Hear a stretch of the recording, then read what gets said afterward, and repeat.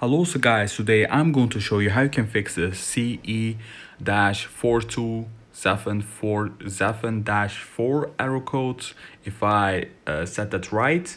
So also guys, if you need more help, you can join the error fix community or here or just comment down below if you have questions. Also guys, if you please could like and subscribe, thank you so much. So the first thing what you want to do is connect to the internet connection through Wi-Fi or Ethernet cable, and you want to go to settings. And you want to go all the way down to system.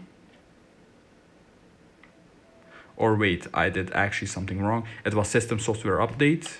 So let's go to here. So this is how I fix my problems. Sometimes while playing there's a new update on the PS4, and like you see, an update file has been downloaded. Go next. And just update your PS4.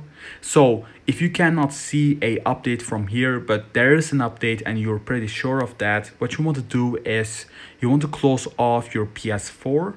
And once you close off your PS4, you want to go ahead and just keep holding the power button about like for 10 seconds till you hear 2 beeps. So once you hear 2 beeps, you want to also connect your controller with a USB cable on your PS4, so it's connected with your PS4, and you want to press on the PSM button, and you want to go to the system software update and update your PlayStation over there. There will always be an update, so you can always update it. Sometimes the update doesn't show, it's like glitched out, but you can always go to there and update your PS4 from a safe mode itself. It's pretty easy. I will show you guys. So guys, once you did that, once you hold on your power button till you hear 2 beeps, you will get the screen right over here, safe modes. But I cannot connect it right now because I am connected with my, what's it called, the game capture card. And once you are connected with your game capture card, it's gonna be pretty long to connect it with safe mode again. So this website actually used one of my pictures and one of my tips because I can already see from the background itself that is my thing, like you see on here.